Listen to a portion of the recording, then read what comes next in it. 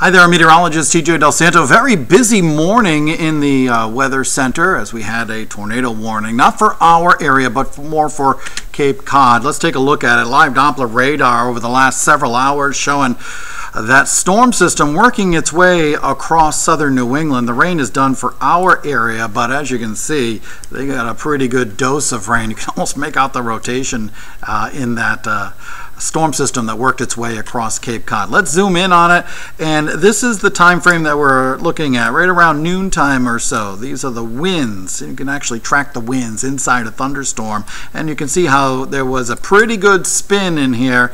And the area that we're talking about is in the Dennis and Yarmouth area, where we had a tornado actually observed on the ground, causing a lot of damage, and there was some significant tree and wire damage.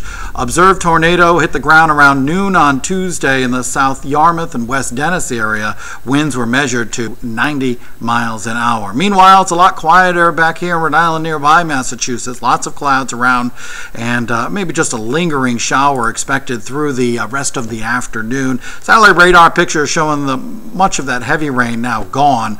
Bigger picture, and you can see that area of low pressure responsible for all of this rain working its way out of here, and it'll continue to work its way away from us. We may get some splashes of sun during the afternoon, but generally just lots of clouds. Let's take a look at the hour-by-hour forecast, take you through the afternoon and into tomorrow. We are expecting, again, maybe just a lingering shower this afternoon.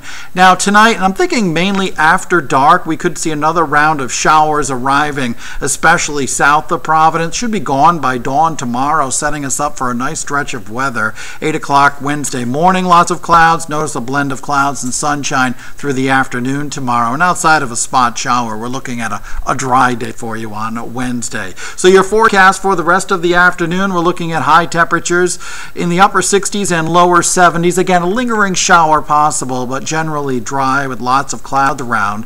A forecast for tonight, another round of showers, should be on the light side, mostly ending before dawn. Overnight low temperatures should be about 60. Wednesday looks like this, blend of clouds and sunshine through the day. Temperatures will be topping out around 80 degrees, still with relatively low humidity. For a lot more weather information, you can always go to my Facebook, Instagram, and Twitter pages.